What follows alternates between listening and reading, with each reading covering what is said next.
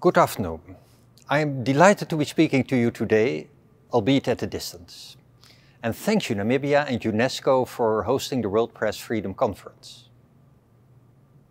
Timothy was in his car with his girlfriend when he was blinded by the lights of a vehicle. At first he had no idea what was going on. But when the vehicle got closer, he saw it was a digger coming straight at them. And after their car had been shunted 10 meters backwards, men with steel pipes began hammering on the car. Paralyzed with fear, Timothy then saw the digger driving towards them at full throttle. It tipped their car over into a ditch, where it landed upside down. It sounds like a scene from a horror film, one that gives you the shivers and keeps you awake at night. Yet this is not fiction. Timothy is a Dutch press photographer who was responding to a call to capture a news story on film. He was attacked 2 weeks ago simply for doing his job. And while Timothy and his girlfriend survived and the perpetrators are being prosecuted, something fundamental was damaged: our free press. The right to record, write and communicate without fear. And this is just one example, a small one at that. Unfortunately, more gruesome and fundamental attacks on press freedom are taking place all over the world. I'm talking about murder, imprisonment and impunity, continuous threats from authorities. And even as the safety of journalists is declining worldwide and online harassment against female reporters is on the rise, some politicians are harming them further with anti-media rhetoric. In this harsh reality, we must embrace positive forces, like those set in motion by the unflinching African journalists who drew up the Windhoek Declaration 30 years ago. Their historic call for media freedom has persuaded countries to adopt laws that guarantee the right to information, to ensure attacks on journalists do not go unpunished, and to push for the development of diverse and independent media. Namibia itself is an example of a positive force, protecting and advancing freedom of the press. Thanks to our partnership, the Human Rights Council confirmed in July last year that freedom of expression and access to information are essential for the protection of other human rights, for democracy, and for a sustainable world. Last December, during the World Press Freedom Conference hosted by the Netherlands, almost 60 countries pledged to investigate and prosecute all attacks on journalists.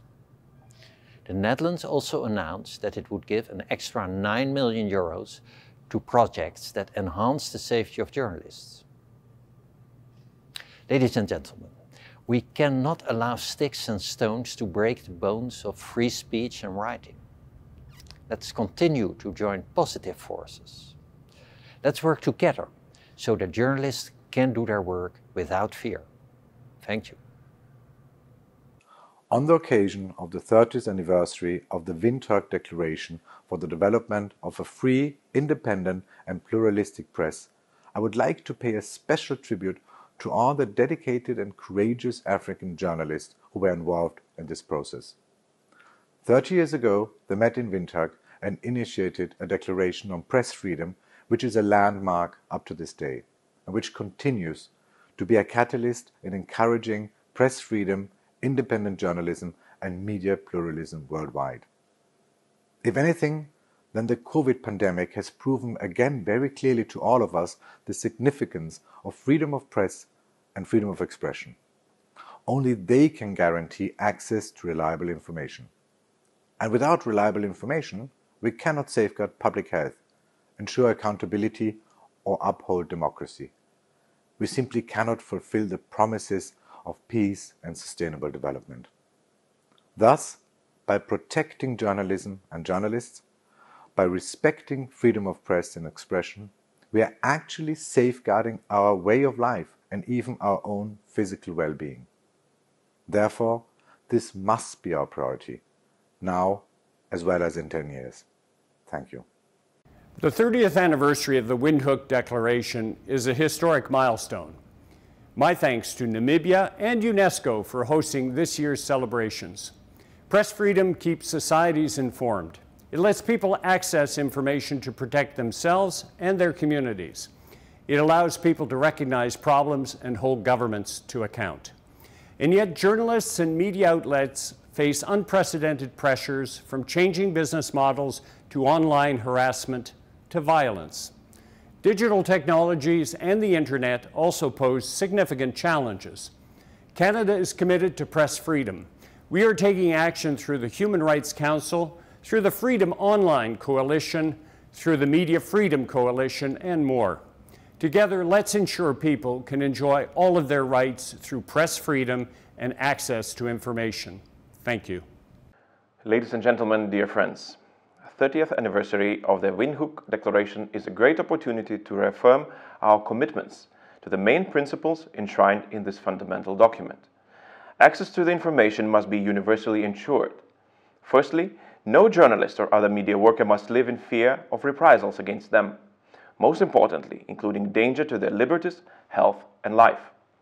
Their activities must not be restricted by economic, political, or any other form of pressure. Secondly, our media must be reliable. We must push back disinformation and propaganda. I'm using this opportunity to assure that Lithuania stands ready to do its part in promoting safety of journalists, freedom of expression and media freedom, and the right to verified information. Thank you. The Windhoek Declaration is a landmark document ensuring press freedom around the world. It calls on governments to be proactive in ensuring the protection of journalists and media organisations. And here in the UK, we believe passionately in the principle of a free media. And that's why we joined together with Canada to form the Global Media Freedom Coalition, which we're proud to say now has 47 countries on board. Working together, we're championing media freedom and calling out abuses where and when we see them, most recently in Uganda, China, Belarus and Myanmar. We've mobilised our local diplomatic networks to engage with governments around the world when those abuses of media freedoms take place. We're using our G7 presidency and the Media Freedom Coalition to improve how we coordinate aid spending to support independent media where it's under threat. And we're also very proud to support the Global Media Defence Fund. Media freedom is fundamental to democracy here and around the world. We've got to keep working to protect it.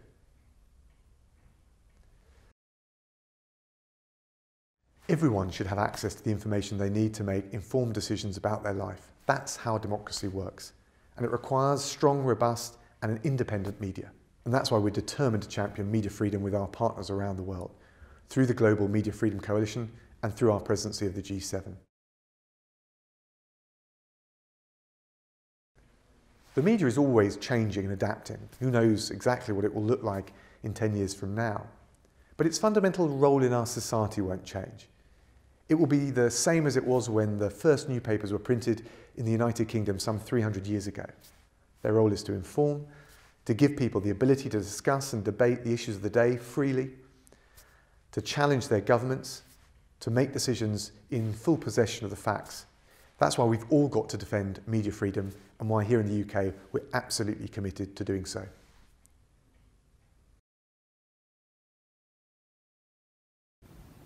People all over the world are entitled, as of right, to reliable, truthful information.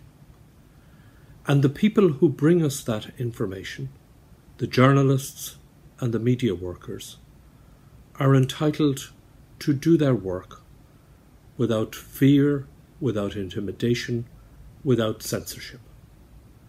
Press and media has changed dramatically in the 30 years since Windhoek, but the principles remain the same.